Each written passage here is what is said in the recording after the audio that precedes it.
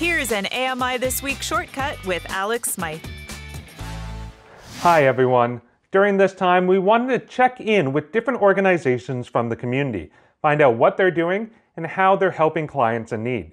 Today, I'm joined by President and CEO of Fighting Blindness Canada, Doug Earle, who's joining me from his home in Toronto. Doug, how are you doing? I'm doing very well. Thank you, Alex, for inviting me. Well, thank you for chatting with us today. Now, for someone who doesn't know, what is Fighting Blindness Canada and what does the organization do? Well, Fighting Blindness Canada is the leading funder of vision research in the country. For 46 years, we've been investing in the brightest, most promising research grants. We've had over 200 research projects funded with over 600 discoveries advancing new treatments, understanding the biology, looking for ways that we can restore sight or avoid blindness. And we're running programs like Young Leaders, where we're providing unique services to young people to find a job. Now, I know Young Leaders isn't the only program you run. There's also the annual event in June, the Cycle for Sight, but you've had to make some adjustments due to the current pandemic. Can you tell me a bit about the adjustment and the plan for the event?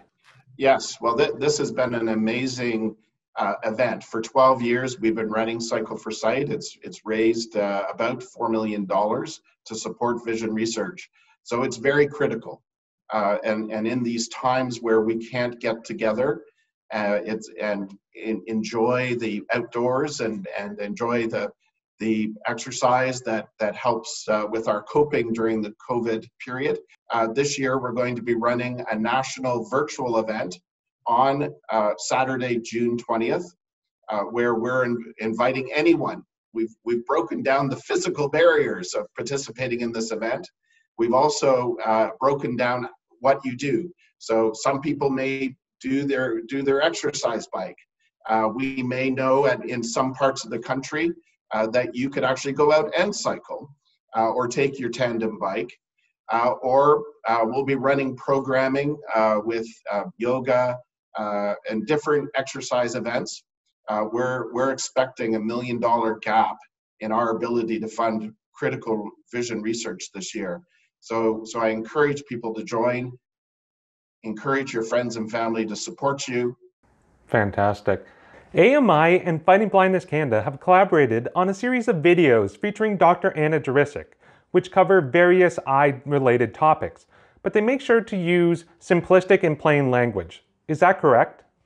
Absolutely. It's critical that people understand that they're able to receive the information in the easiest format that we can, and using the language that is easily understood, so that they then can ask the questions of their medical professionals or the community resources. It's absolutely critical, and Dr. Jurisic does an amazing job.